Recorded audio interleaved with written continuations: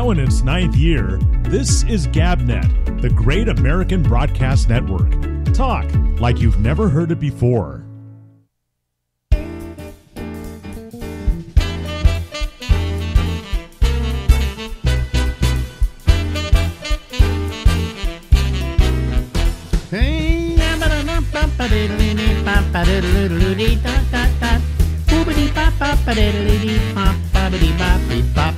Hey everybody, this is Alex and this is the Ramble. Yeah, we go until midnight tonight from New York, New York. Ladies and gentlemen, there in Florida, the state that of course has given us so many immigrants here in New York, because they keep sending them up, and I don't know why we don't sue DeSantis. Anyway, is Lori Thompson, who is down there in Florida. She's usually outside, but not today because the temperature was in the 40s. And whenever the Fahrenheit begins with a 4, I move the action inside. Yeah. Wow. Yeah. What's our temperature today? Well, my temperature here is 40, about 40. Yeah. So people have, because we're Florida, first of all, most people have no conception of Florida's layout. You know, the panhandle, it gets down to 30, and we do have very occasional snow here, but it doesn't stick at all. Is it warmer down in the down towards the bottom of the penis? Yes, your beloved Miami is much better. And Fort Lauderdale, that's where we're going to be. In fact, we're going on a cruise of some islands, and so it leaves from Fort Lauderdale. You're going on a cruise that leaves from Fort Lauderdale. How long is that cruise? This is just an 8-day. This is just kind of winter. 8 days little cruise. Winter bop. Aren't you getting tired of being on boats? I like it. I think people are acclimated from birth almost to water or land, and I've always enjoyed being on the water. So I keep hitting my microphone here. Yeah. What has it done to you? Yeah. Well, I should beat up on my microphone for all it's done for me for these years. Anyway, Marjorie. Your we've talked about this before. We're going to come into some kind of money, and we're thinking about doing a lot of traveling. All right? Yeah. And I hope we get the money before I drop dead, so I can do the traveling. That would be beneficial. And every day, like today, I'm feeling slightly hoarse. Every day, it's something. It's either my leg, but it's nothing that's going to kill me. Right. It's just going to annoy you until you finally take the last. I'm waiting for that day where I get a real bad backache. And so I decide to go to the doctor for it, and he checks it out, and he says, "Oh, it's cancer." Yeah. What do you mean? What is back cancer? What is that? Yeah, I know. And there is something called cancer of the fat. I don't know the medical term for it, but Julia Sweeney did a big bit on it. Wouldn't it be nice if you could get cancer of the fat? Now people just take Ozempic. They don't care. They just take Ozempic, and they think, well, if there's an easy way to lose weight, they'll try it. Yeah. A friend of mine used to threaten to buy the world's shortest weight loss book. Yeah. Eat less, move more. That's it. Let me see here. I want to change the background here because it's daytime where she is, but it's nighttime where I am, and that doesn't work. So there we go. You are. What a magician. Isn't that amazing? Pure magic. Pure, utter magic. Genie. Now I feel more awake now. And you're wearing a shirt that says "Bye." But Marjorie just doesn't like the idea of one of these boats with like 3,000 people on it. See, and a Ferris wheel. Right. Yeah. And a water slides, and those are Margaritaville cruises. Have all those amenities because they're aimed at families. Disney cruises have those kind of things. Amusement park. Well, there are cruises that say no kids, right? Well, I don't know that it's printed out like that, but for legal reasons. But yeah, the I saw one that said no fucking kids. See, they cut right to the chase. See, I wouldn't want to go on a cruise with kids. I'm sorry. Yeah. You know, I mean, and I like children, and I'm glad that you were able to procreate, but leave me the hell alone. You know? Yeah, well, it's just the aim is different. You know, the whole mission of the cruise, if you have a lot of children, is completely different. Everything is designed. Then you go on a Disney cruise. Yeah. Yeah. See, that's, you know what you're getting in for. But some princess cruises are the same way. Princesses and celebrity are a little too Vegas-y for me, you know, with the shows and. I don't want any of that. I just take me somewhere and show me someplace, you know? Yeah. I don't want to go and see some guy do a bad version of Oklahoma, you know? Yeah, which is, or Cirque du Soleil, or, you know, any of that. The Blue Man, they don't do Blue Man groups, I guess. That would be too much commitment. But I don't like that stuff.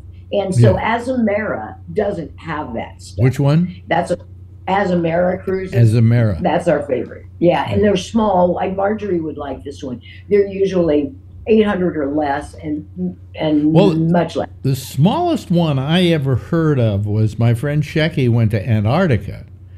Yeah. And the boat that went down there only held like maybe 100 people tops. Wow. So that would. Yeah, it was expensive. It was expensive. It cost him like $30,000. Yeah. But he got to see the penguins. Yeah, but he also had to smell the penguin. Yeah, well, food. I told you the story. The big, he died last year. I say recently. It's not so recent anymore. But the best piece of advice he left me with was, don't go to Antarctica. There's nothing worse than the smell of penguin shit.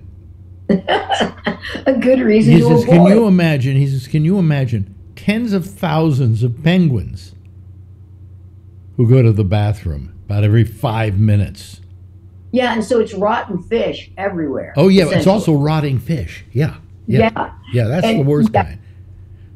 And cold doesn't appeal to me at all. I'll tell you, the worst smell. Do you remember somebody one day brought in an iguana, a big, huge iguana or something like that, or might have even been, what do they call them? Bigger than an iguana, but it was a huge thing, right?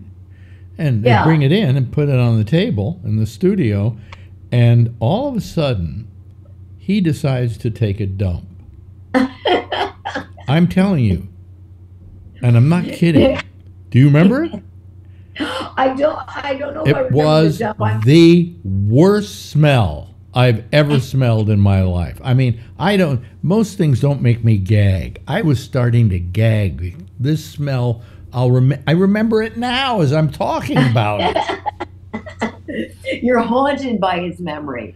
Yeah. Yeah, because we went to Costa Rica. It was part of a cruise, and we went on a train through a banana plantation, which was really cool because you saw wildlife you wouldn't see it, like the sloths. From the time they eat something to the time it evacuates them, it's 30 days. So can you imagine how something smells after 30 days? Well, is it that they don't dump more than once every 30 days, or they just have very bad cases of constipation? Well, I think it's just their metabolism is so slow. Sloths don't do anything. Sloths are very slow. You know, I often, if I come back as something, I think I'd want to come back as a sloth because they really have no sense of urgency. Right. No pressure at all. You know, it's like, I'm going to go over to that twig over there. Okay, let's start to go over to the twig. And about a year later, you're over at the other twig. You know, they live a very casual life. It's no pressure at all. In fact, they don't care about fitness. You know, I go to yoga and Pilates classes, never seen a sloth. They don't care. They just don't care about anything. Mm-hmm. And that's a certain kind of bliss. I was just trying to think, is there anywhere in the world I would like to go that I always wanted to go? Mm-hmm. And I have a couple of them. But one of them I can't even go to now. Impossible. Why? Russia, Moscow. I always wanted to go to Moscow and see, you know, the what do you call it, Red Square and all of that. Yeah. Yeah. It was one of the places I've always wanted to go, but you can't go there now as an American. Right. Because you're not allowed to do business with them, see. So if you go over there as a tourist, you're doing business with them. Right. Yeah. You're transacting. In fact, I was told this by my friend who is Russian. She is from Russia. And things are so bad now, she is going to be getting married, and she can't invite her mother to the wedding because her mother is in Russia, and she can't leave. Wow. Yeah. Now, what if you're an American there when the conflict breaks out, like the Ukrainian-Russian one? Mm-hmm. What if you're there? Does do ambassadors come and escort you home, or I think they probably kick you out of the country. Oh, okay. You know, I don't think they'd arrest you, but they, you know, sometimes they arrest you if they need somebody to hold against the United States who's holding somebody else, right? Leverage. So they go out and they get a journalist or somebody like that, and then accuse them of spying against them. Misuse of a semicolon. It's called reporting, you assholes. Yeah, I wondered about that, conflicts that break out while you're abroad. Yeah. Because I have a friend, this older guy, who was very eccentric in Bloomington, and his name was Justice. And he was in Europe when the World War II broke out. Wow. So it was, and he had to go down to the embassy, and he was with his 5 children. And they had to get out Where fast. were they, though? They were in Germany, I believe. Oh, they were in Germany. Ew. They might have been someplace less at the center of the action. But I think it was Germany. No. It was France. I take it back. It's France was easier, you know. Yeah. I mean, but France was pretty much taken over by the Germans for a short time. Yeah, occupation, man. That would be a... There's that famous shot of Hitler standing in front of the Eiffel Tower looking at it. Yeah. Which many had to come from Germany to go to the Eiffel Tower to do that, but I guess he wanted to see his newly acquired property. Yeah. I want to see the new acreage. Yeah. But France, did you read, is going to outlaw smoking in most public beaches, near buildings, near schools. They're just outlawing it. They're going to put restrictions on vapes as well starting next year. Now, I don't smoke, so it doesn't affect me, but I always look at... But now, when places ban vaping, does that include the vapes that hold marijuana or just vaping cigarettes? I think just the vape devices and whatever they're capable of. Oh, really? Because I use one every night to go to sleep. I have a little vape of pot, and I go to sleep. It's very convenient. Is it CBD? I don't have to roll a joint or then try to light the joint. There's just a stub now. Yeah. And do that. I mean, it's become so convenient. I mean, it's not like regular pot. It has somewhat of the taste of pot, but not the same. But I'm not using it for that reason. I'm not using it to get high or to be social. Yeah. Is it CBD oil? Is it CBD oil? No. It's marijuana. It's a oil made out of marijuana that they put in this little capsule, and it goes into the vape magnetically. I live with someone who vapes, who has 5 vapes, one for leisure, one for sneaking out of the country. I don't know what they're all for. In other words, you married a pothead? Is that what you're saying? Yeah. No, he doesn't smoke pot.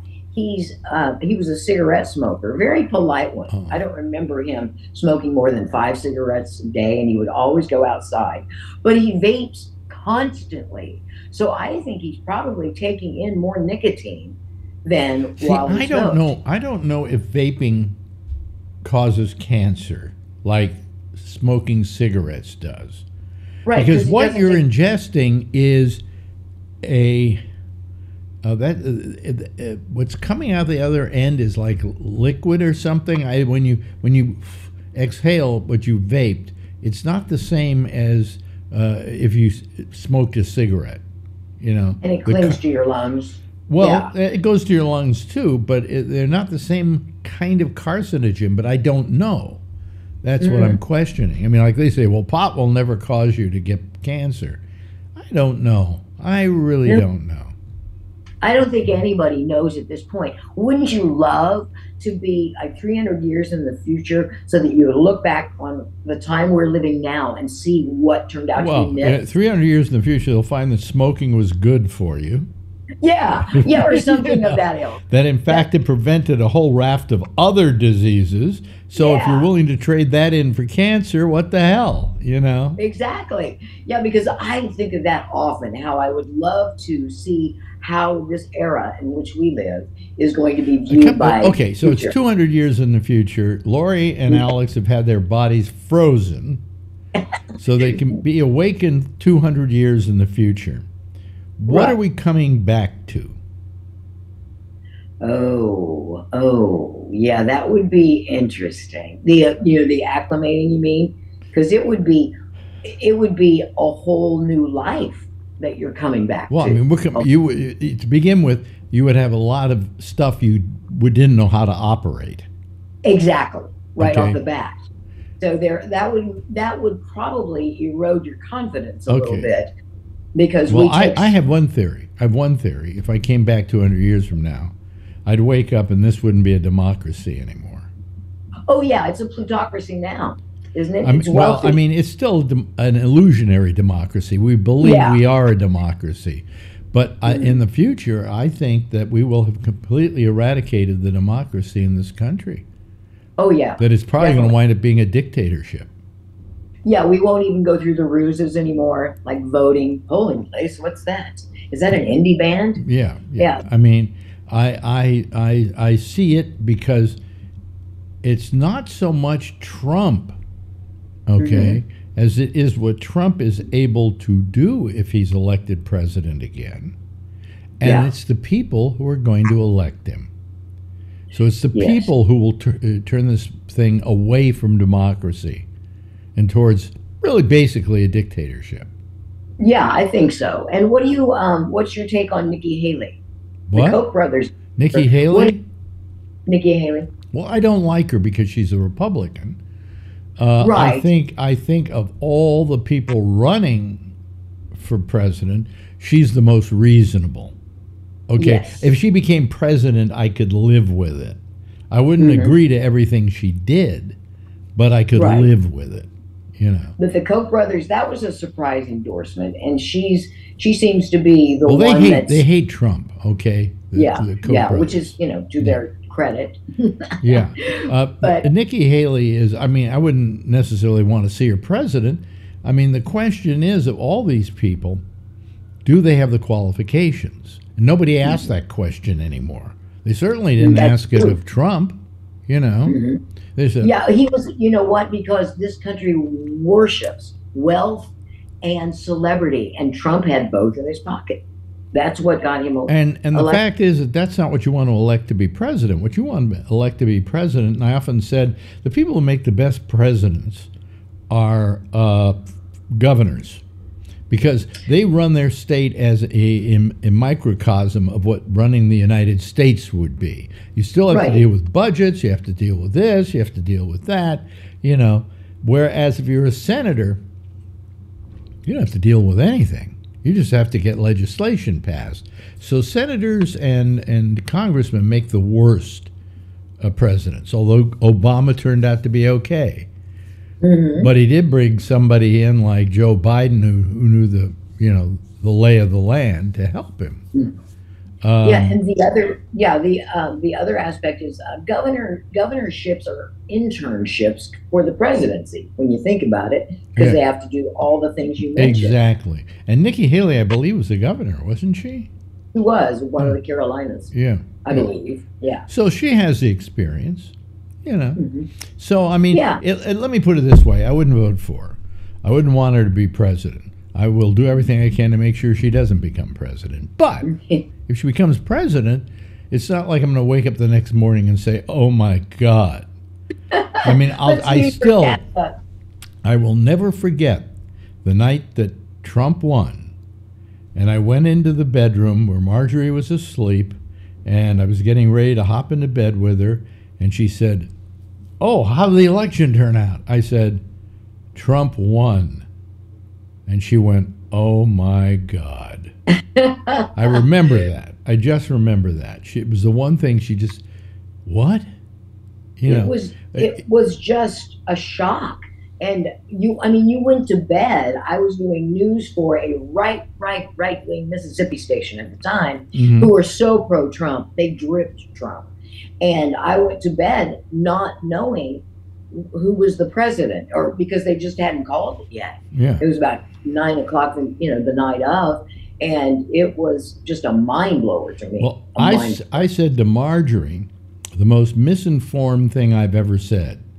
I said, but don't worry, let's see how he does. He might do okay. I mean, my feeling was this democracy, this country, in spite of all its flaws, can survive somebody like Donald Trump. Well, I don't think it can in a second term. If he wins again, I mean, I've seen a list of the things he says he wants to do, and it's all getting even. He is a vendetta-driven person. Yeah. And that's, man, when you put him in a second term, especially when there was a break. Yeah. He was president, break. Now he's had a chance to make all those other enemies in the interim. Yep. So that's what frightens me the most about him, is his vindictiveness. It's absolutely, yeah. But I have a list here of things that he wants to do, and he wants to completely revamp the Justice Department with all his people in it, Mm-hmm. Yeah, and those are just the ones he's telling us. But I want to know, okay, Donald, you're running for president. Would you please give a speech and tell us what you plan to do for the country? Instead of hiding behind. I know you've forgotten that little small thing, but we'd like to know what you're going to do for us. Yeah.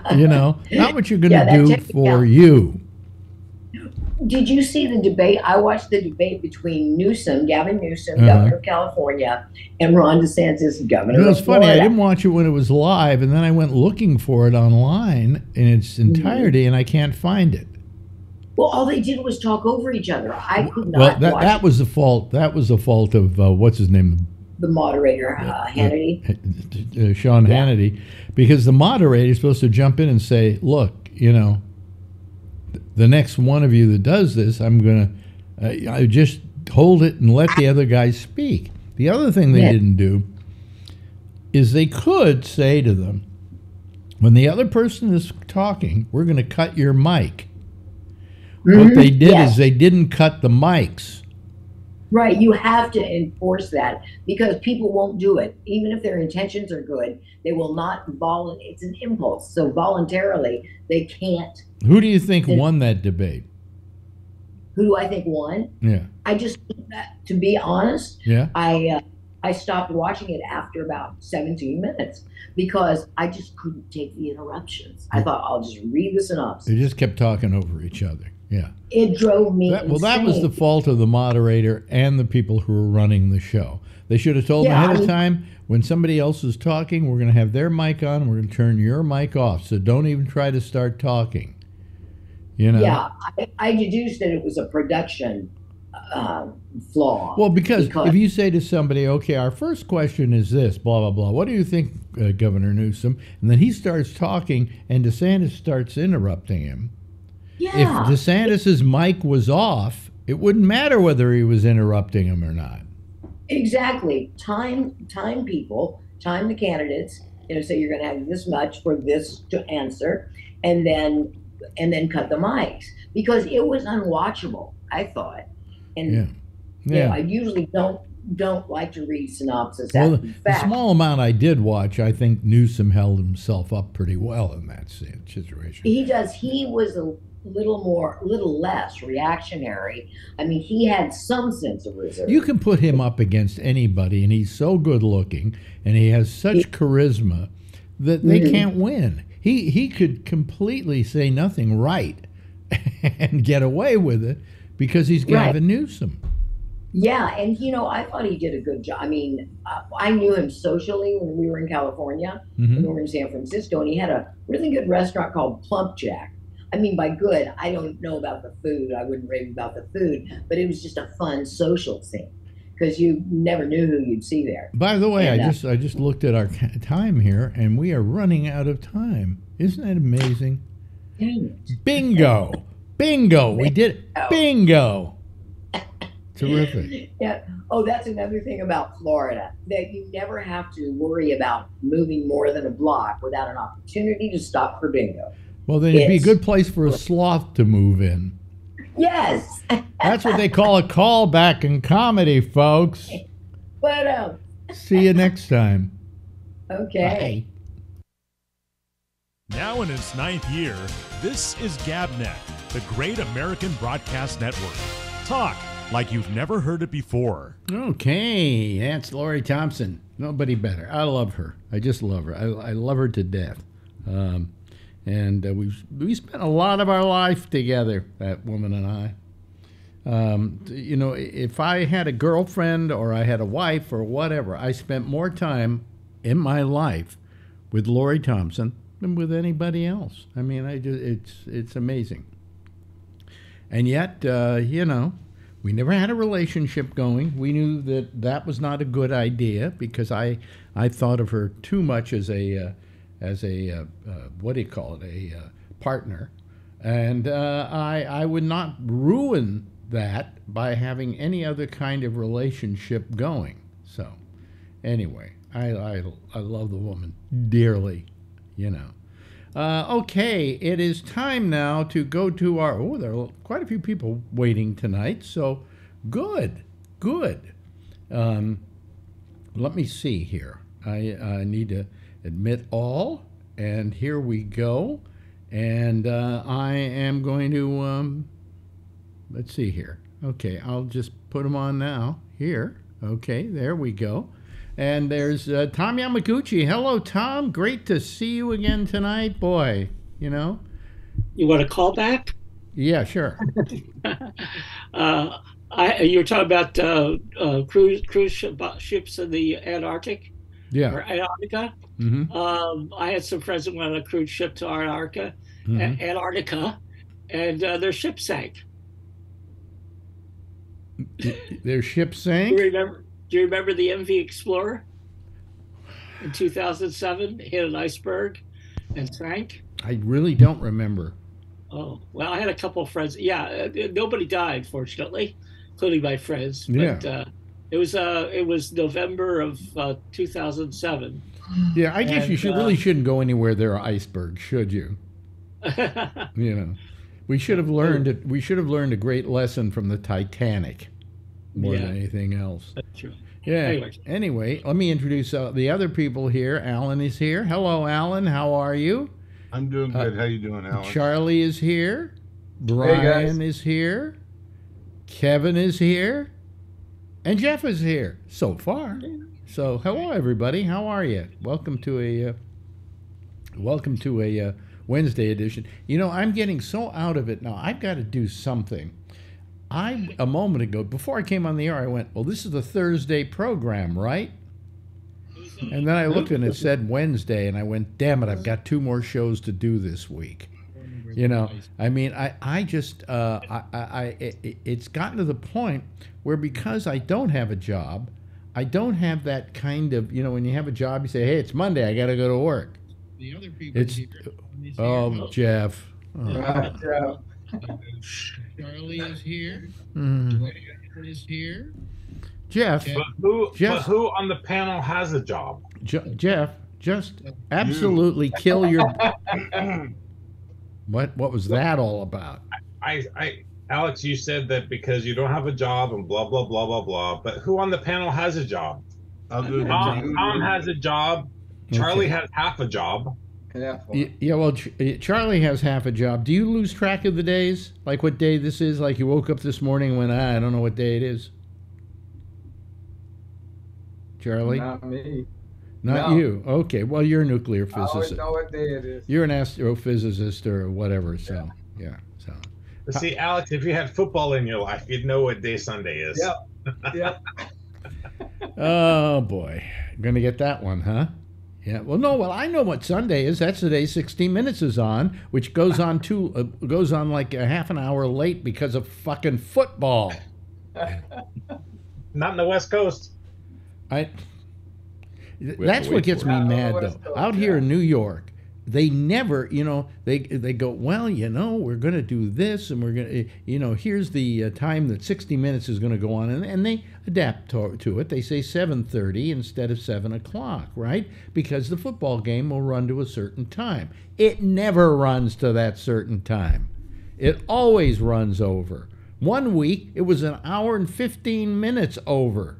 Okay? Yeah, it was overtime. Drag it over. Yeah, well, screw you and your overtime. I want my 60 minutes. Here's my suggestion of what CBS should do. They've got their own internet network. Put 60 Minutes on there at the right time if we want to go watch it, and then put it on your lousy network whenever you want to put it on. Does that make sense? The problem is a lot of football fans like 60 Minutes too. So well, that's great. That's wonderful. But they'll be able to watch it after football. But if I want to watch it at 7 o'clock, they should run it on like Paramount Plus at 7 o'clock for me. Or move football to Monday. Or just get rid of football oh, excuse me. I don't want to make anybody here cry. I'm sorry. You're gonna get demonetized. Yeah. As people know, I'm not. I'll tell you, I'm not that fond of football. Yeah. I love baseball. I think I'm not a big, I'm not a fan that I watch baseball continually, or I even tell you who's was in the World Series this year. But I like, whenever I watch a game, I enjoy it. And one of the reasons is it's easy to understand. The first time I ever saw baseball, I understood it. And I was like 5 years old at the time, so, whatever. Don't get me started on football. What do you think of the pitch clock? Well, I know about not to get them started. Baseball. You have a certain amount of time to pitch. You have a certain amount of time to throw your pitch, right? Right. Yeah. I don't mind the pitch clock that much, but why making the bases a little bit bigger and all this stuff is like changing the game. And what about the bitch clock? That's when you're looking at your watch and going. When you look at your watch and go, she's late again. That big. I don't like them putting the ghost runner on extra innings. They changed the game. They shouldn't mess with the game. Well, the trouble with baseball baseball was a very slow game.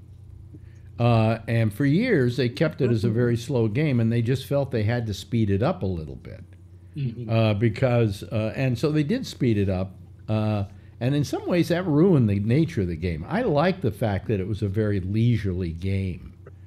And that you'd sit there and you'd have your beer and your popcorn or hot dog or whatever, and be talking with your friends, and occasionally something would go on down on the field, and then it was back to talking with each other and having a nice time, and it's very pastoral, right? Yeah. On the other hand, you got this game football, which everybody admits is absolutely hazardous and injurious to the player's health. There's no question about it. I watch these guys take a fall, and they go, oh, he just broke his leg. Well, goodbye. And it's like, one time somebody said they saw a bullfight. And I think it was Lopez. Who's the comedian? George Lopez. George Lopez. And he said to me, he was down in Tijuana, his parents took him down, and he said, hey, come on, we'll show you a bullfight. Because, bullfighting is a tradition among those people down in Mexico. And the bull came out, and the guy came out, the toreador, and they started going back and forth. And every now and then, the picador would come along and then just stick some giant picks in the bull's back. Now, there's no way the bull is going to win this deal, okay? There's just no way. But sometimes, there's a freak accident or something where the toreador, the matador rather, gets hurt. In which case, the bull is going, I didn't mean to do that. I'm sorry. Really. I didn't mean to do that. But they put this bull through all this torture. And then finally, after it's all over, he's dead, and everybody's going, "Yay, Toro!" You know, like they're cheering him now. Cheer him while he's alive. So he said that this one time he went with his father, and this whole thing was happening, and the bull actually gored the matador so bad that they couldn't continue with the fight, with the bullfight, and so they took the bull. And they took him, you know, they're all cheering as they're leading the bull out of the ring. And they're going, "Yay, Toro. Yes, viva la Toro. Ah, yeah, Toro, Toro, Toro." And as soon as he got outside of the ring, all of a sudden you hear a shotgun go off. I don't know what this had to do with the story I was just telling. I can't remember why I got into that. But it's somewhat like that, you know. I think football, for instance, would be a lot more interesting if a player got hurt. What was that? If it got hit on the hurt on the field, and bad enough, I think they should just shoot him. You know, I think that would be really make the sport interesting. Football. Yeah, the football is so boring to go live to now because they have so many commercials and. You'll see the players, like the kickoff. The kickoff happens and they go to commercial. And so the players come on the field and they're just standing there. Really? And you're like, what's going on? And they stand like for 2 minutes and then they start playing. And then something else happens and a little bit longer. They stop. They're just standing there for like 2 minutes. No timeout. They're just waiting for a TV timeout. That one. And then the other thing that kills me live is I love watching basketball live, but I hate the people around me because you'll have people behind you. I've had so many times. And there's two guys there coming from work, and they go to the Warriors games, and they're sitting there chit-chatting all through the game while the game's going on. Oh my God, it's so frustrating. Yeah, well, see, I don't have to put up with that because I don't go to these games. Okay, hold it. I suppose I'm the only one here who doesn't care about sports, huh? You don't care? I don't care about them either. Okay. Yeah. If they stopped, football, I think everybody'd be a lot happier. Well, you know, let's be honest. Maybe Charlie. Let's be honest with something about football and sports like football. Why do they exist? Money, betting, betting, and more betting. And if the networks didn't carry them anymore, boy, you know, would they be in trouble because people couldn't bet anymore. You know, so that's the reason why it exists, for the betting. I mean, and then you've got all these ads. I love them for these things like what are some of the betting sites? You know, DraftKings. Good example, DraftKings. And what they do is they run these ads for DraftKings with all these beautiful women on there saying, "Come on, bet, spend your money. Come on, let's do some betting." And by the way, bet responsibly. Yeah, if you have a betting problem, please call 1-800-NO-MORE-BET. Yeah, well, some guy's going to go, you know, I'll bet $2 on this. Well, I lost. Okay, I'm through.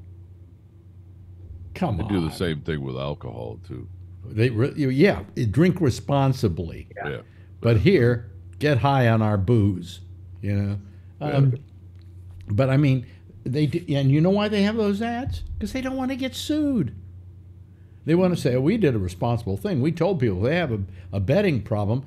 Just call us up. Okay, I got a betting problem, and I just lost $5,000 on your lousy DraftKings. Could you help me by paying it back? You know, I mean, nothing like that. I think they say there's nobody calling, so it must be no problem. By the way, can I show you something so disgusting, so vile? I don't think anybody's going to vomit from this, but they're going to find it vile. Not Phil in his underwear again. No, where's Phil in his underwear? You gonna zoom bomb yourself? Yes.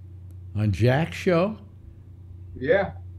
Yeah. He's going on Jack's show in his underwear?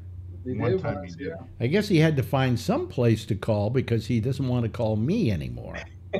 You know. Anyway.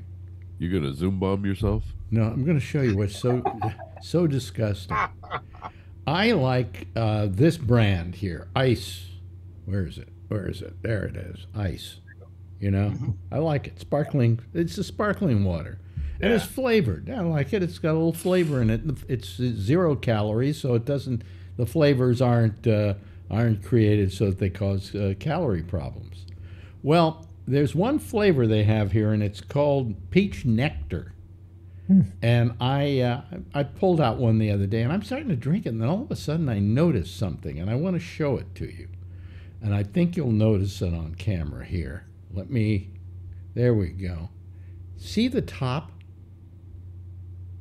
Yeah, it looks like a plastic cap. It looks like it's plastic, doesn't it? Let me just put my finger in there for a second and rub my finger around it here. No. Yeah, you know what I'm going to get to here in a second. Let me just do this, and well, it's not as bad as it was the other day. Let me see here. I've got a... There we go. There we go. I'm sure that'll do it. Yeah. Look at my finger. Yeah. You got some kind of residue at the top of the... Yeah, but that's a really disgusting residue. It's not even the color of this. It's like... Sat for a while. It sat. Well, no, I wish I could say that it sat for a while, but every time I've opened a bottle of this peach flavor, that's what I get. None of the other flavors do that. Always there. Apparently, there's something in the mixture here, or something.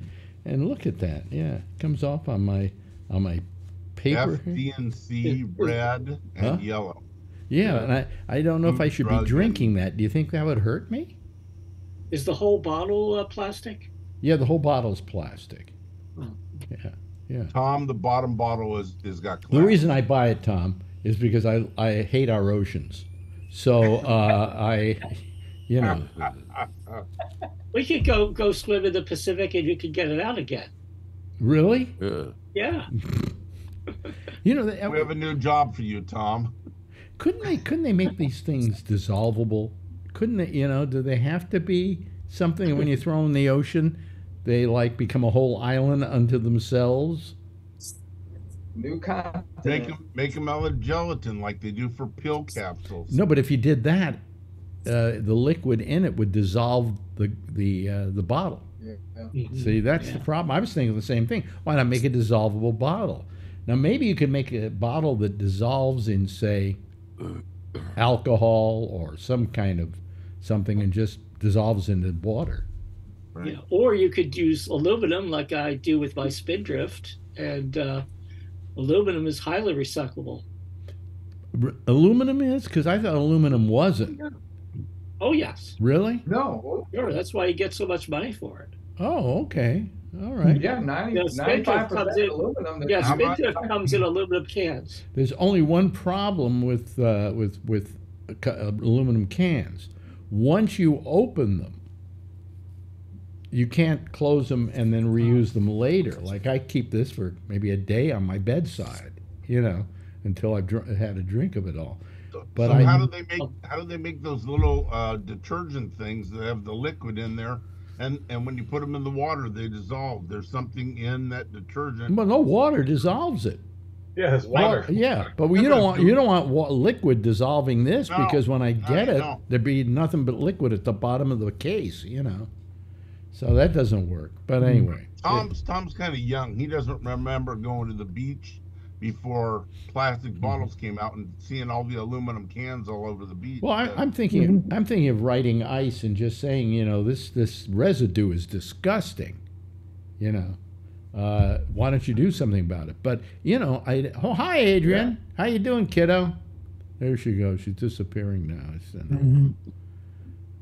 Yeah, now you come out here soon, Alex, because she's even nicer in person. Really? Yeah. Oh, okay. She was at our get-together meal a couple weeks ago, and she's very well. I don't want to talk about that. Anyway, I'm sorry. Oh my bad. Sorry. He'll whenever you have a chance, you'll bring up something that's, you know. No, I forgot about that. You're the only one. Why can't we bring up weather? Anyway. Someone mad that we went to lunch? Darn it. So that lunch. So just to say, because I know I heard you guys talk about it before. So just for the record, Steve Fox and I were the ones that were meeting up together because we're gonna play cars with each other, show each other the car. And then somehow we say we'll see if Phil and Alan want to go, and that's it. And that's what happened. So it gave you an opportunity to take a picture of my van and then turn it into a scenario the next morning, which was really funny. Yeah, well, I don't know. I mean, call me. I don't know. I don't know what the word is here, but Prude. Prude? No, it wouldn't be a prude. What would you call it? I don't think it was out of malice. I think. Well, no, I do. You don't know Phil as well as I do. I think it was. Really? Yeah, I think I saw it subconsciously. That's what was in his head, and I took it that way. And plus the fact, what do I care about Phil? He doesn't call this show anymore. He'll call Jack's, but he won't call mine. He's got time to call Jack's show. What? He says the reason he doesn't call the show anymore is he's tired of people saying that he talks over people. Well, he does. He even does come it on on. the telephone when we talk. What? When we talk, he does it on the telephone. Yeah. Every day. Yeah. Yeah. Well, I don't want to talk about Phil when he's not here, but he's never going to be. He's never going to be here, so I suppose it's good to talk about him because he's never going to call the show. What? Did you watch the debate tonight? Wait a minute, hold on a second, Tom. Did you? Yeah, I was just saying, baby. I like to bring up a subject of a possible get together, and that is Buddy Love is going to be doing his Christmas show again this year at the chapel in San Francisco, and it's going to be on the Saturday before Christmas, the 23rd. And I went a couple years ago. Actually several years ago. I went by myself. It was a great show. I had fun. And I was just wondering if there's anybody on the panel or listening that would like to go to this year's show. We could make it a get-together. Hey, Jeff, you want to go? I'm going to fly right over. Great. Terrific. Come on out. Anyway, can I give my email address and anybody that's interested can sure, let me know? Also, if you don't mind people writing you who you don't even know, but go ahead. Well, I wouldn't do it over the air. Well, no, you can give it if you don't mind getting a whole bunch of spam from people. Well, I get spam anyway. So the email address is Tom Yamaguchi. That's TOMYAMAGUCHI at mac.com. That's mac.com. And if you're interested in going to see Buddy Love, we'll meet there at the chapel, which used to be my college. Okay. When is it, Tom? When is it? It's the 23rd. Yeah, it's actually a very good show. It's a great show. Yeah, he's a great performer. Yeah, I've seen him several times with Alex and stuff. Yeah. So let me know. Let me see here. Oh, I got a couple of things. I got one thing here. Every now and then I see something. But if we go, don't send him a picture. No, that's okay. That's okay.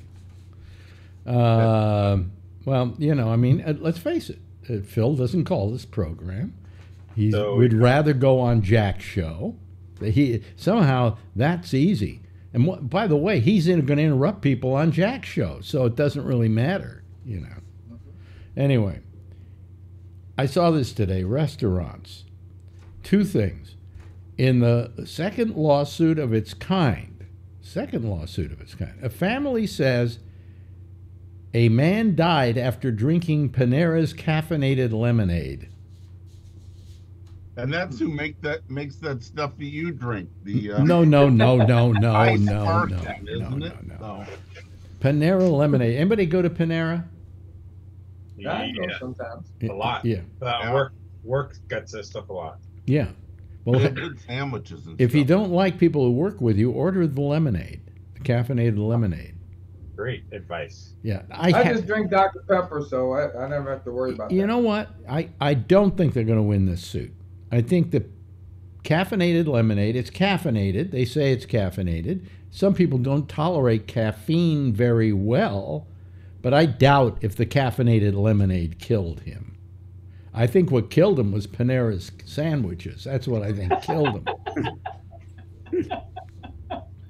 Anyway, Some people will sue for any stupid reason. Well, this is the second suit of its kind. I remember another one of these, and I don't know if it's gone to court yet. Apparently it hasn't. Otherwise, or if it has gone and they found them guilty of it, then that's the reason this person's suing. But you got to die first before you collect, so it's not a good deal. And a woman who threw a burrito bowl at a Chipotle worker, which I think is justified homicide. Well, it's assault with a deadly weapon. Yes, definitely. Yes. Definitely. Self-defense. Yeah. Self-defense, yeah. Worker, he was sentenced to work at a fast food job to avoid further jail time. Yep. Yep. What do you mean? Do you know this story? Yeah, I was watching the story earlier today. Oh, really? Yeah, Okay. I mean, the judge said that she needs to have some kind of empathy toward the Towards the fast food workers, and so he's gonna make her work fast food for 2 months. But this is Chipotle, okay? Yeah, really, most people take a baseball bat in and hit the people in Chipotle. I mean, I've never gone to Chipotle. Marjorie used to go occasionally, and she said it was really mediocre. Very. You know? And watery. Somebody says it's watery? That I don't know. But anyway. Stay out of the bathroom. So that's our food for tonight, and I hope you enjoyed it, and thank you for being here. Good night, everybody. Well, anyway. Good night. Where are we? So, anyway. Have you, Alex, by the way, have you heard, good night, everybody, have you heard that Jack Bishop is done? Is done? Yeah. Called me tonight and said he's not on the show. What are you and me and Amy, going to do for the show? What? You know something? I wish he'd call me and tell me that. Right. You know, I wish Yeah, he'd I inform me. said- After all, it's my little network, and I have to know what's going on. Yeah, I don't understand why he calls. You know, he texts me, and then I called him, and he calls me back. And what are you and Amy gonna do for the show? I'm not doing the show anymore. I'm like, does Alex know this? Well, I'm gonna let him know. Oh yeah. Well, when Yeah. it's When? when, you know, you should let me know before we go on the, before we close this show off. Yep. You know. Well. No, you know what happened? Okay, I'll tell you what happened. Okay. Last night, 2 nights ago, I get a note from him that says, after he did the show, I can't find the file. All right. So I didn't answer the message because I'm just tired of having to help him every single night. This has been going on for weeks now. Every night I've had to put out a fire for him. And as long as I keep putting out fires for him, he's not going to put out the fire himself. Okay? Oh, I can't find this. I'll tell Alex I can't find it. Let him find it. You know, I've got other things to do, like go to sleep. That might be one possibility. Take a dump. That would be. Take a dump. That's another possibility. So this happened, what was it, on Monday night. He can't find the file. So I don't reply to him. And about a half hour after the show was over, I can go onto his machine and look at his stuff. And I immediately found the file, exactly where it's supposed to be. And I put it, you know, dragged it down, put it up on here, and then put it up on the shows, you know, the on-demand thing, and a few other things, places I have to place it, like on the network and so on and so forth. Last night, I get a message from him. I can't make Zoom work. I can't make Skype work. I can't make butt, which is the encoder, work. He can't make his butt work. And I can't, what was the other one? Oh, and we have a thing called remote PC that goes to my the machine here that serves the programs, okay? And so he says, I can't get any of those to work. And I just didn't even answer the call. I didn't want to know from it. I didn't want to understand what was going on. I mean, you know, he's going to want me to fix it again. And my feeling is, hey, figure it out for yourself. It's a simple fix. So anyway, about half hour later, when he wasn't looking, I guess, I went onto his machine and tried each and every one of those things, and they all worked. What had happened was, I don't know what happened. Maybe the internet was down momentarily or whatever. And as soon as he can't do it, it's immediately, I can't do it. Alex, you do it for me. You know, and I'm not here to do that. I mean, and for years he was able to do all of this without any problems. And I think he has certain, what could we call it? Disabilities. Diminished abilities that is causing him to not be able to comprehend how these things work. I mean, they all work very simply. He did them for 7 years, for the most part, without a hitch. In the beginning, I had to teach him how to do it, but after I got him teaching how to do it, he was fine. All of a sudden, after he got really ill, you know, he started having problems where I had to answer it every night. And now it's let Amy do the show. Now, I was very happy when Amy did the show. I can show you the text. It says, what are you and Amy going to do with the show? He sent it to me this morning. Yeah, well, it isn't Amy's job to do the show. Amy also has a life, okay? Right. You know, Right. And the fact that I'm not even being told that he's not going to do a show tonight, I wouldn't know. I don't see any messages here that tell me that, and don't bother sending me one now. You know, Jack. The reason he isn't going to do a show tonight is he can't figure out how to make those things work. Right. You know, and it's a very simple thing. I mean, hell, I could teach you in a couple of minutes. You know, so anyway, I mean, last night Amy saw that there wasn't a show, so she did a show. I didn't know about it, so I couldn't post it and all of that. But I talked to her today. Wait, Jack, what? I didn't do a show last night? No. He called me 10 times while I was umpiring. I can't answer the phone while I'm umpiring. But call after call from Gabnet. He was trying to find out what time to do the show, Charlie. Your fault, Charlie. Now you quit. You should have picked up. Well, you know, I also feel sorry for you guys who have stuck with him all these years. It's kind of like he's giving up on you, you know? And ultimately, I mean, you know why one of the reasons I keep doing this? For Tony. He's our... Yes. He's our... Yeah, I mean, I would miss you, Alex. I would. He's our poster child, yeah, ladies and gentlemen. I'm adopted, yeah. Please. I'm reading and then I was please, watching listen to this program so that Tony will have something to do with his pathetic little life, you know. Exactly. But no, I mean, I do it. I do it because you guys seem to enjoy it. I enjoy you guys and women who call occasionally. And I enjoy it, so that's why I do it. I'm doing it for you. I'm doing it for the audience. I'm doing it additionally for me, but that's not the main reason. I'm not doing it for me. I never did radio for me. I do it for the audience, you know.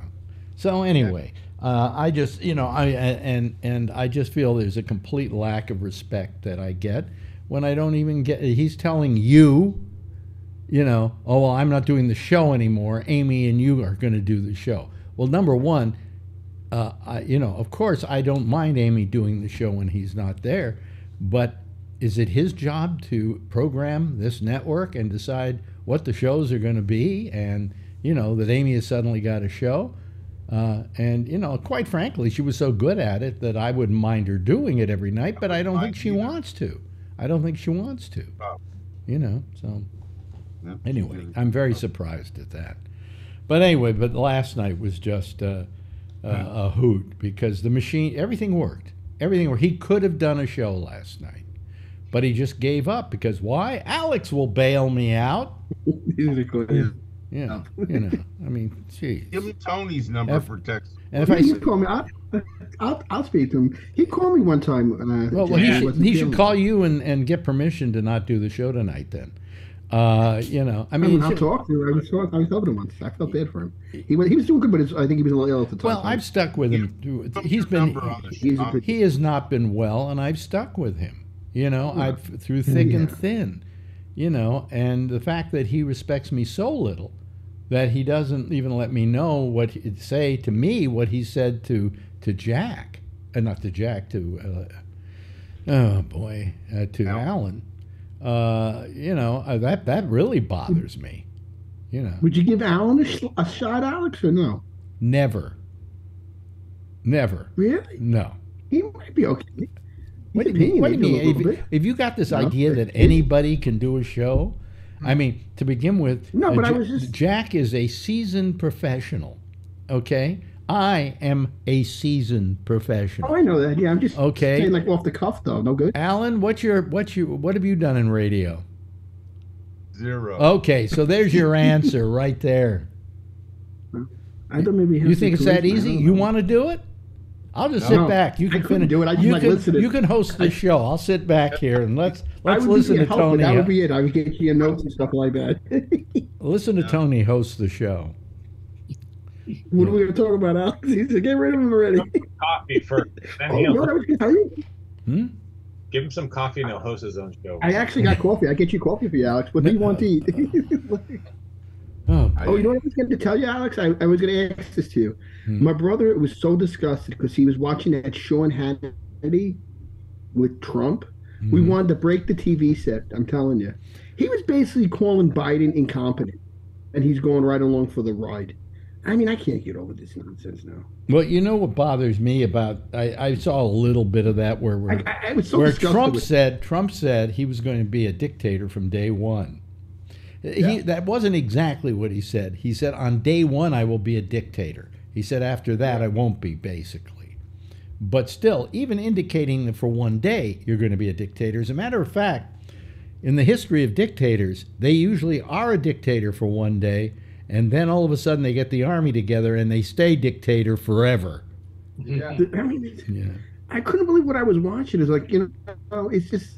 I can't believe him even saying that in an election year. Yeah, it's like, I was going to tell you, it's bizarre world when you're watching it. Vote for me, I'll be a dictator. What? Vote for me, I'm going to get even with my enemies. That's what all his speeches are about. There are no speeches about... Yeah, it's like he's got scores to settle. No, like, but he has, in all his speeches, he never talks about what he's going to do for America. What his new plan for America would be in his next term if he was elected. Instead, it's all the people he's going to get even with. And, you know, I mean, come on, folks. I mean, are you so moronic you're going to vote for this guy? Well, if you are, I got some really swampland out in Jersey that I'll sell you, you know? I mean, it's amazing. He's going to take away everybody's health insurance. Yeah. What? He wants to take away our health insurance? He wants to stop the effect. Day one, he's going to get rid of Obamacare. Well, don't worry. My union did the same thing to me. So, you know. Yes. Yeah. But I mean, it's saying just saying that. Even if you believe that, saying it when you're running for president. Like, what do you make it? Like, what? I couldn't believe what I was watching. And it's like, what am I? And Hannity's sitting there with his mouth open, like, yeah, you're right. Like, what is he talking about? Well, I actually believe that given enough time, Trump is going to do something, which is just a colossal gaffe. Okay? I really think so. I think that he's ready to make the major mistake because what's happened is he's starting to live in this crazy world. He's going nuts, and he's beginning to believe he can get away with anything. This is just an example of it. Hey, I'll say I'll be a dictator, and everybody will still vote for me. And it was like so flabbergasted when he was saying it. It isn't like this morning because he said that last night. His numbers have suddenly precipitously tanked. You know. Stay there for another 8 days. Well, anyway, so somebody's going somewhere. What? I hear somebody's going for 8 days somewhere. Yeah. I hope Trump goes in the clink. Yeah. I mean, I just couldn't get over that. Like, you know, Alex, did you ever think you'd see, like, in an election year coming up, any of this? Is this like dwarfing Nixon on every level and Watergate and all this? Is it even Nixon was an entirely different situation. To begin with Nixon, you had a guy who, in spite of everything we hated about Nixon, did have a respect for the office and for the Constitution and for the United States. It's just that he couldn't help himself when it came to breaking into like the Democratic committee to see what they had on him. He had me paranoid. You know, it's the same thing he did when he was in college. The couple of days before he was ready to graduate, he snuck into the dean's office late at night to find out what his standing was in his class. And it turned out he was #1 in his class. So he was pretty smart. Well, as soon as they caught him doing that, because somebody came in and caught him doing it, they almost didn't let him graduate. So this was just the first sign of Nixon defeating himself. And he did the same thing here. He was a shoo-in to be president again. But he had to have somebody go into the committee and break into the committee and see what kind of information they had on him. So, hey, Kevin, would you just turn off your mic while you're talking? Yeah, because we're finding out all about your vacation. Yeah. Should we bring shorts? Oh, okay. Swingers vacation. Yeah. But anyway, so I mean that's the trouble. Sorry, it's not a vacation. Oh well, it ended with fuck, so it doesn't sound like it was a vacation. No, we're trying to figure out logistics for the Fiesta Bowl. I just got a notice from my daughter what they're doing for the Fiesta Bowl. And it's like, oh shit! Isn't that a dish? Chipotle? It's football. Isn't that Chipotle? Isn't it? This is a Chipotle Fiesta dish, you know? Come on. A bowl, rather. Yeah, it's kind of screwing up her going back to school. It's like there's a 7-day gap. We got to get her back up to Eugene. Then she's got to go to Arizona. And then she comes back, and there's like a 7-day gap, and we got to figure out that 7-day What gap. instrument does she play again? The alto sax. The alto sax. Oh, yeah, she's Lisa Simpson. Yeah. Yeah. Oh, yeah. But anyway, so, you know, I mean, even Nixon had a respect, you know, for the Constitution in the United States and, you know, the position that he had. It's just that he had this also overwhelming desire to defeat himself, you know. I see what you're saying. Yeah. Wow. Yeah. He must have been paranoid then. Oh, God. He was. He was very paranoid. I could see him. It was either he probably taping everything all the time. Yeah, you think he taped his own office, and when people were coming, he probably did do something like that. Oh yeah. So anyway, what the hell? Have I got Nixon wrong, Tom, or was I right about Nixon? No. I was just thinking. I was just remembering what Bob Woodward reported that during the final days. Actually, that was the book. The final days, he was walking around the White House talking to the pictures. Yes. Yes. He was. You're gonna read that. He was very paranoid. Yeah, and people, you know, I mean, but this president, I think, to begin with, I think this guy's crazy. I think he's going more and more nuts every day. Yeah. You know, the fact that he lost drove him. Yeah, you're right. He can't get.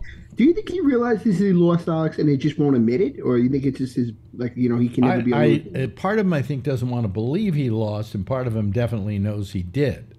Mm-hmm. You know. If you thought you were cheated out of the presidency, let's say, well, not you, you'd never get to that point. I was going to say that. That would be a sad moment for our country if you got the nomination for president. I have my button on the Nintendo Switch. Yeah, exactly. But you know, I mean, if it happened to you, you would just say, "Well, I'll wait for another 4 years, and then I'll try again," and you just let it happen. You know, you can feel whatever you feel, and you can feel resentment for it, but you can get even in 4 years by running again and getting the presidency back. But no, that isn't Trump. He just wants it handed to him on a platter. You know, I deserve it. I didn't lose. Give it to me. Yeah, like that's going to happen. You know, it just flies in the face of all that we believe this country to be, and that's sad. What can I ask you guys? You've been seeing, I'm sure, on television, what's been happening in Gaza. Are you not disgusted by that? Yeah, I'm getting tired of the Hamas lobbing missiles into Israel. Oh, really? They're still doing it. Yeah. How many? Missiles. And Israel's got an iron dome and manages to take care of all of them. Okay. And Well, Israel's still cluster bombing the whole Gaza. Yeah, but the cluster bombing of Gaza. Here's what got me the other day. They said to all the people in southern Gaza, or everybody in northern Gaza, go to southern Gaza. So all the people in northern Gaza attempted to go to southern Gaza, right? And then the Israelis bombed the hell out of southern Gaza. It's like, okay, I'll go down here so we'll know where you are, and then we'll bomb the crap out of you. yeah. I mean, it's some horrible stuff that's going on here. I mean, I hate to say this, but I'm beginning to think of Netanyahu as the modern day Hitler. You know, and I know that's a terrible thing to say, but, and believe me, the people in Israel are not happy with Netanyahu. Especially, and I saw tonight that the released hostages had a meeting with him and started yelling at him. You know, why didn't you take care of this faster? Why didn't you make a deal earlier? Why didn't you stop everything and try and get us out? You put us in harm's way. They were yelling at him. So I'm not the only one that doesn't like Netanyahu, you know? Netanyahu and Trump came from the same parents. Well, I mean, it's terrible. It's just terrible. And it's terrible what's happening there. It is, on one level, it's genocide. And say what you will about Hamas. They're terrible. They're horrible. What they did to Israel was just disgusting and, without question, a horrible thing. But, come on. What do they've killed something like 13 members of Hamas so far and 10,000 Palestinians. It's up to You can look at it like, huh? You can look at it like if Trump was handling this whole situation, he'd probably do it the same damn way. Well, yes. Like an idiot. I don't know how Trump would be handling this, or Ukraine. Probably just the same way, like an idiot. Yeah, yeah.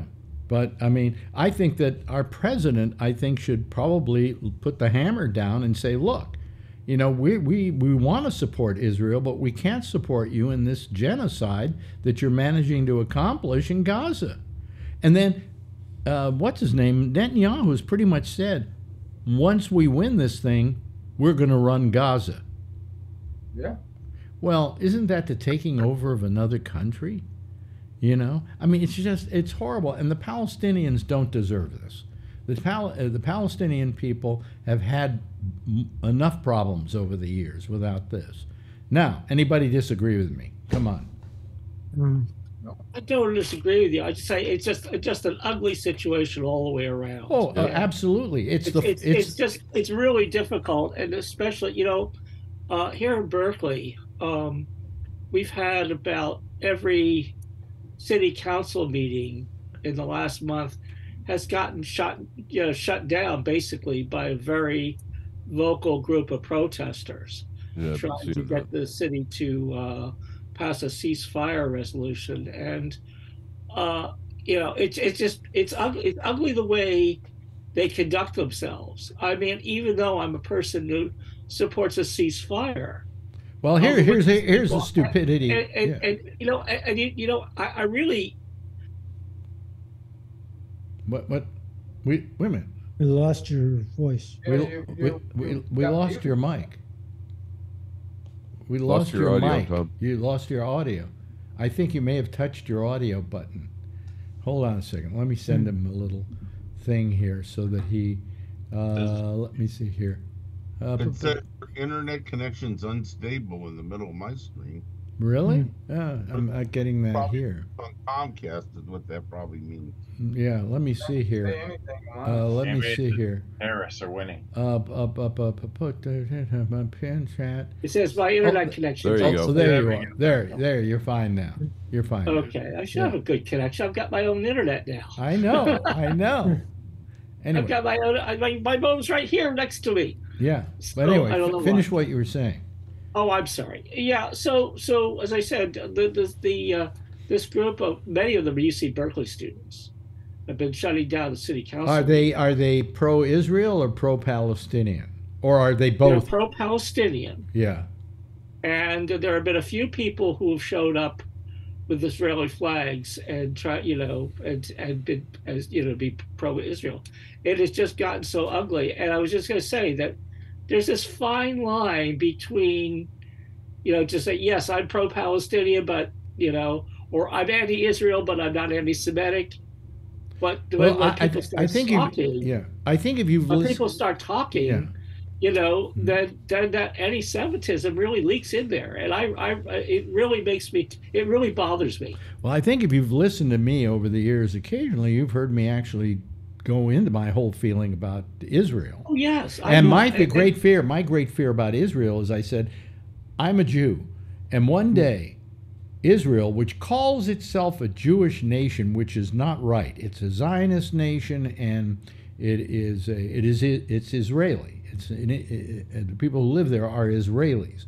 I am a Jew. I live in the United States. I was born and raised here. I'm an American Jew. I am not an Israeli. And I said, one day, Israel, because it's a country and it's a political entity, is going to do something disastrously wrong. And then I, as a Jew in America, am going to be blamed for that, and we're going to see a big rash of anti-Semitism in this country. I called it absolutely right. That's exactly what's happening. And I, please don't associate me with Israel. I don't want to be associated with their politics. I think they're really screwed lately. And don't think that I am anti-Semitic. I can't be. I'm Jewish, Yeah. Don't think I'm anti-Semitic because I'm pro-Palestinian. I've always been pro-Palestinian. And a number of Jewish residents have spoken, say I am anti-Israel. I'm anti-Zionism. Yeah. And I can understand that, but as I said, there's a fine line. Something I got to tell you.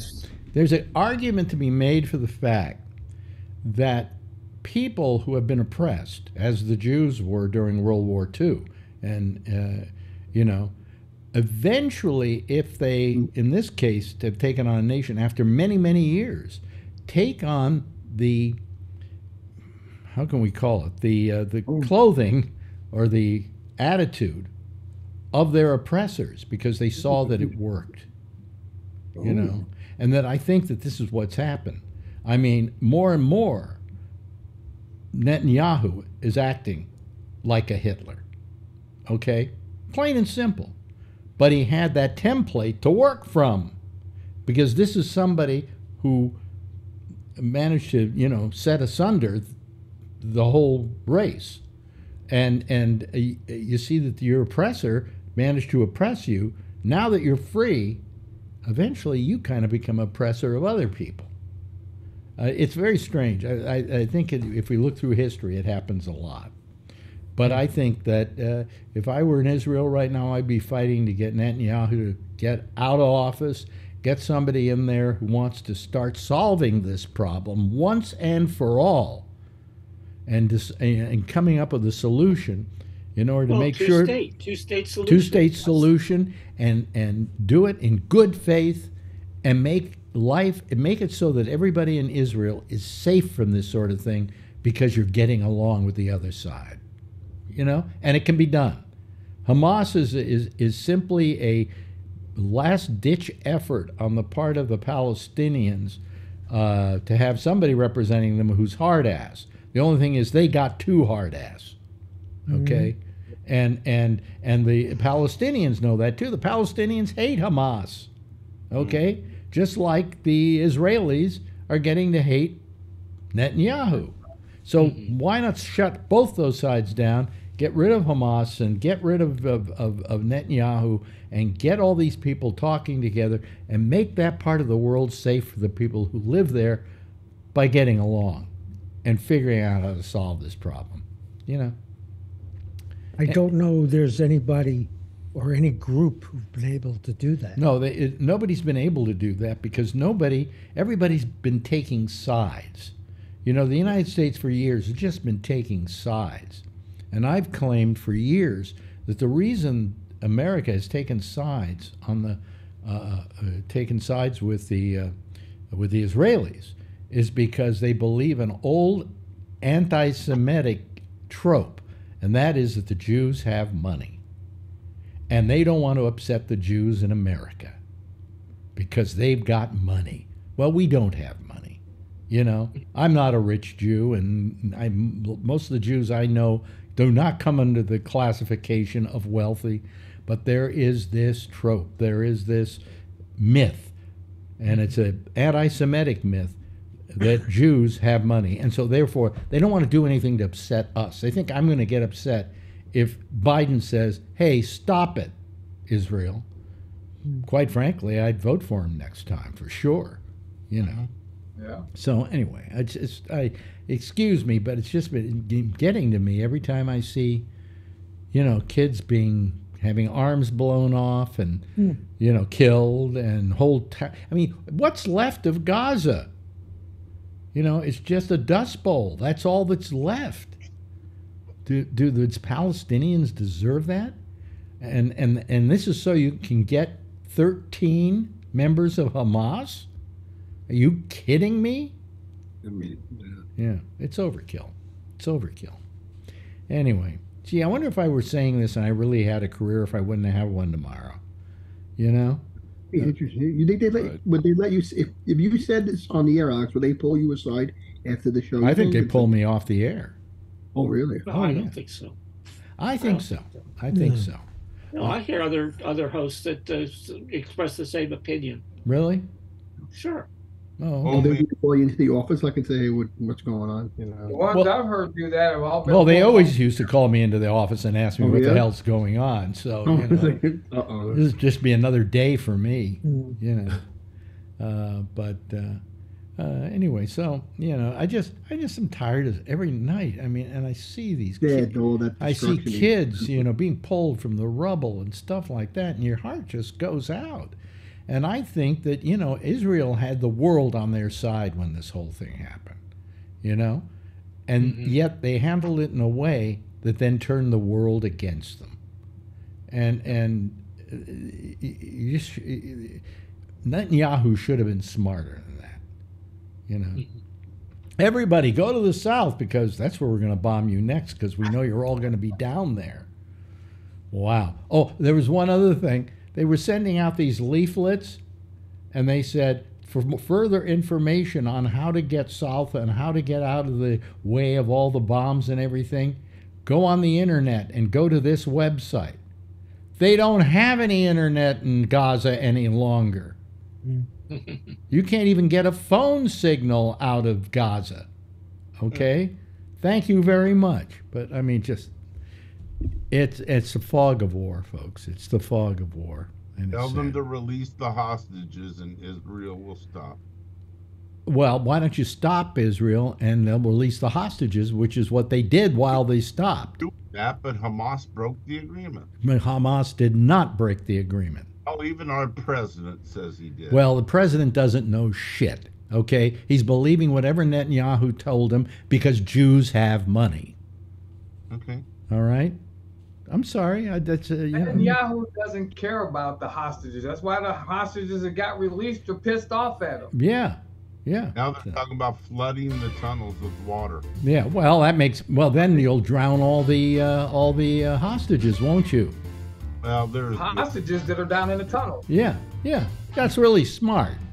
You know. That's what I'm saying. He doesn't care about that. Yeah. Well, anyway, I don't know. All he cared about was getting revenge. Yeah. Listen, thank you so much. I've had a nice time tonight for the most part. The last 10 minutes, I decided to bring this up because I didn't want to spoil the camaraderie through the rest of the show. And Tom, good having you here. Always good having you here. Yeah. And you've done it a couple of times in the last couple of weeks, and I really appreciate it. Alan. One more time. Thank you. We get a chance to talk about Norman Lear, but I forgot to mention Norman Lear. Yeah. Hey, listen. He was 101. I'm not feeling sorry for him. I'm just saying you lived a great life. Sei gesund. You know. Why are we rushing? There's no show later. There's no Jack show. Well, we don't know if there's a Jack show or not, and it might be Amy for all we know. Please stay tuned, ladies and gentlemen, for Radio Roulette. All right. Thank you, Tom. You come back on. Thank you, Tom. Thank you, Alan. I appreciate it. Thank you to Charlie Wallace. Brian Neary. God, you know, we had a few moments with Adrian, but she's getting too old to be part of this, right? Yeah. Yeah. Kevin, thank you so very much for being here tonight. I hope you solve your problem with your daughter and how she's going to get from one place to another. Well, I got a few weeks. Okay.